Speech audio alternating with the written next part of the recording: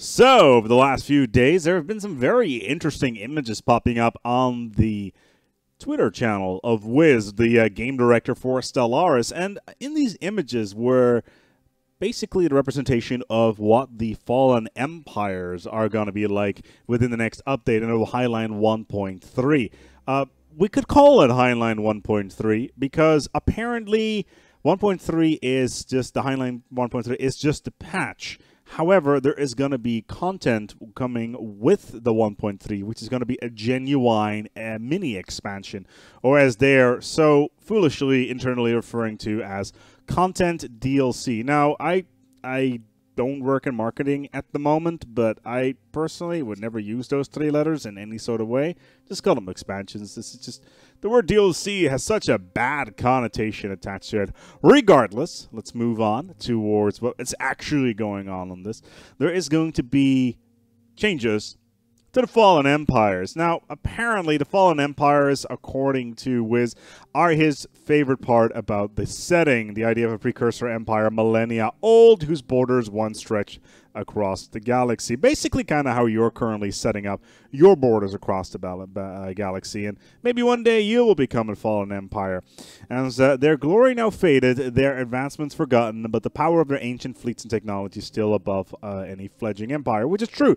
If you manage to conquer any of the Fallen Empire worlds, you will find buildings that you cannot build at all because they're way too advanced. And of course, there is such a thing as the ring worlds, which I find rather cool, actually, that you can build them yourself. Now, I see people online saying, hey, why can't we build them? And there's mods for it, etc. So, you know, it's kind of cool that their technology is so far out of range. Not even within a single playthrough you would ever be able to build some of their stuff.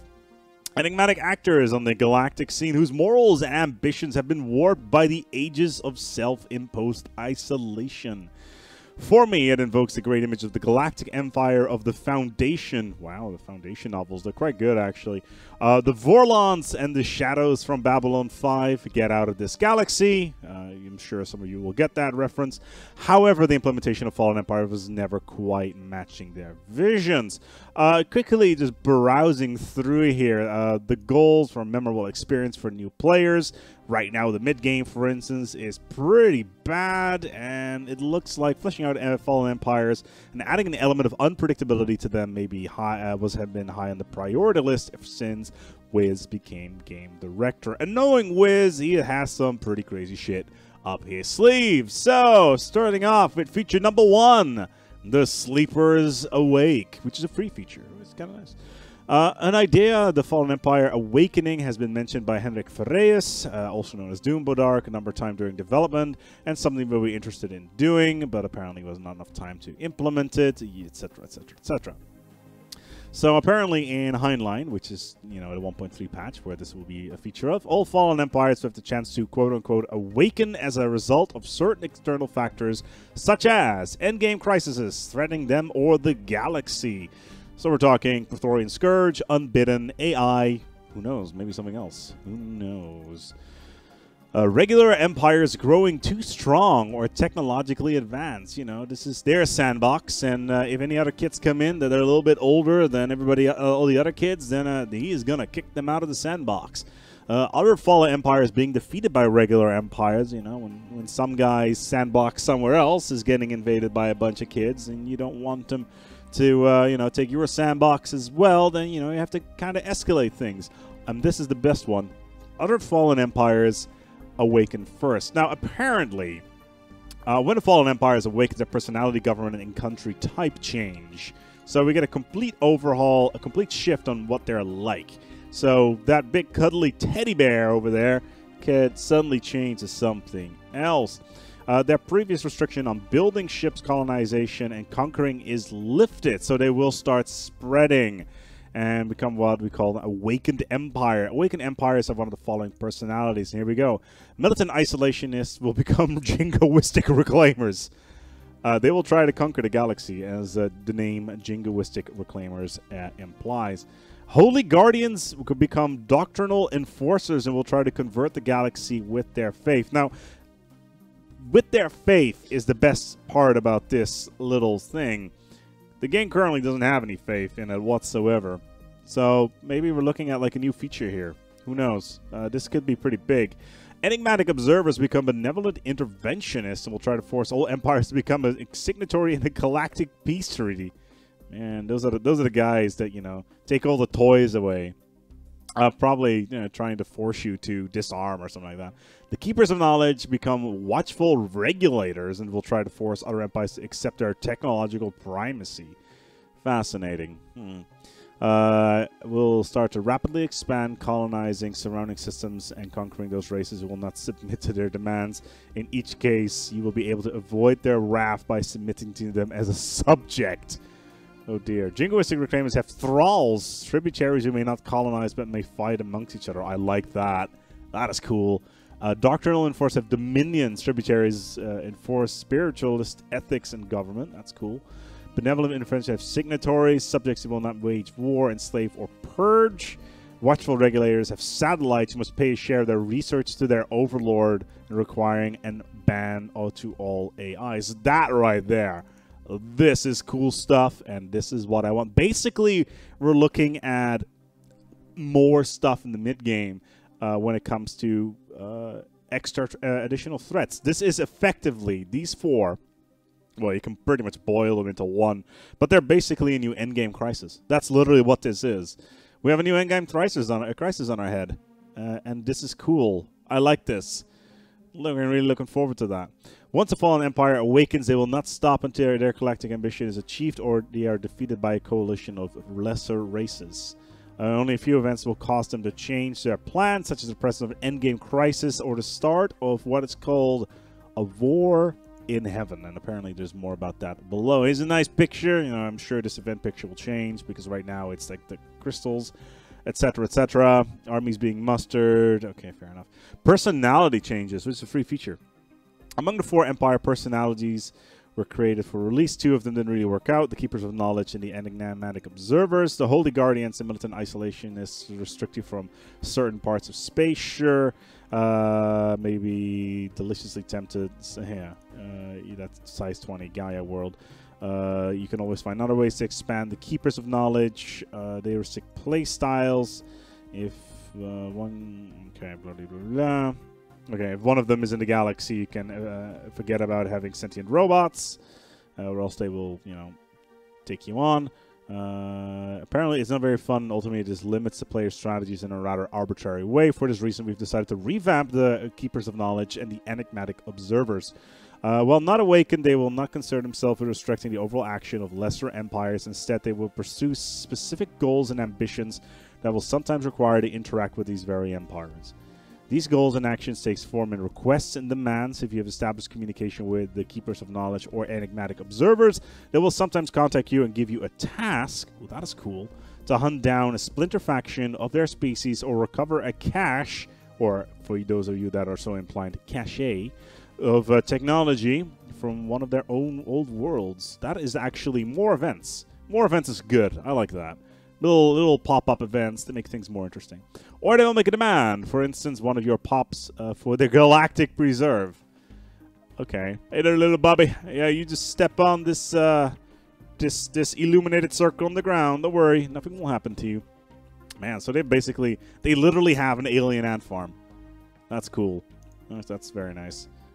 Smooth Criminal and all that. Rip Michael Jackson. Completing their tasks will result in an opinion boost and a reward. So we finally have rewards. That's cool, and that's something that, you know, modders can use to do mission rewards, such as technology or perhaps even a fallen Empire ship. When repeatedly rebuffing their demands may result in a declaration of war. And I can see people already looking down at this picture. I'm quickly going to scroll up here and just take it. Maybe. All right. Awakened versions. Well, not awakened. Blah blah blah. Rebuffing the demands. Okay. Benevolent interventionists stay seeking to enforce galactic peace. Watchful regulators trying to regulate the levels of technology advancement. Cool. So. Here we go with the big thing that I have been teased about quite significantly, which is the following. A small detail that I felt was lacking in the Empires was the absence of any unique designs. blah, and they'll use the same avatars and eclipses, etc., etc., etc. So we're going to get new avatars and new things for Fallen Empires, which are only unique to them. The Fallen Empires ethos will now have their own unique designs and build if they are awakened. Okay, that's cool. The Keeper of Knowledge will now exclusively use energy weapons, while the military isolationists combine afterburners and projectile weapons to get close up to their foes to tear their ships up at point-blank range. Additionally, a whole new ship class called Titans. Somebody has been playing a lot of EVE Online. Has been introduced as of now exclusive new weapon to the Fallen Empire arsenal. Titans are enormous ships, the equivalent of several battleships, extremely durable and armed with a vast array of lethal weapons. They will sometimes be found in the starting fleets of Fallen Empires, and Awakened Empires will be able to build a limited number of them. That right there is pretty hype. I like that. That's some good shit. Now, we get to the first paid feature. The War in Heaven. We've talked about what happens when one Fallen Empire awakens, but what happens if two of them awakens? For those in with the DLC, or as they should probably call it, mini expansion, two empires of the opposing ethos, for example, a xenophobe and xenophile, awakening can result in a War in Heaven event triggering. This event will cause two awakened empires to go to war over the fate of the galaxy, dragging in the lesser species to fight on their side. So basically, let's say an awakened empire drags you into their... Let's quickly scroll back here. So let's take a look here.